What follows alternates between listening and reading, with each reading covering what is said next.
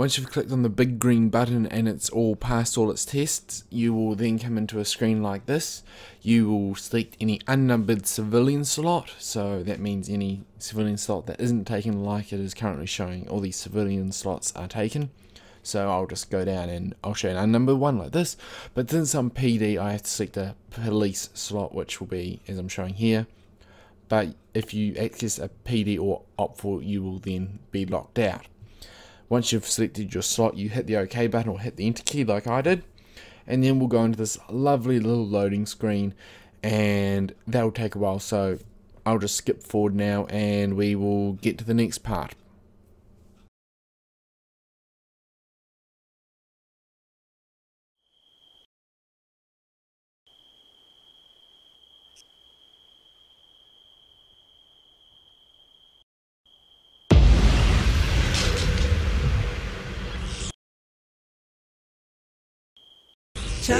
Oh shit.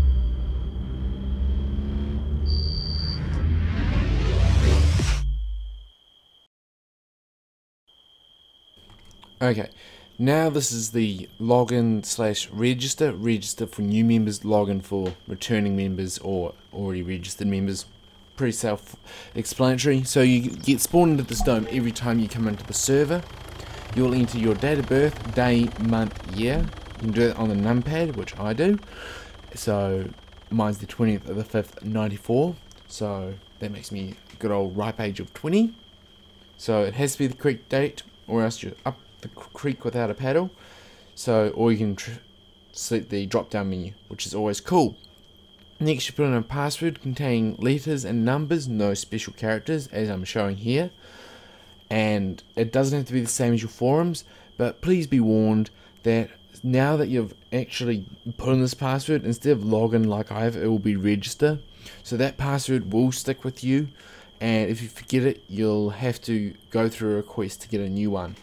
So you do that, click register, re-enter your password and date of birth, and there you go. That is how you get into Sea Life and register.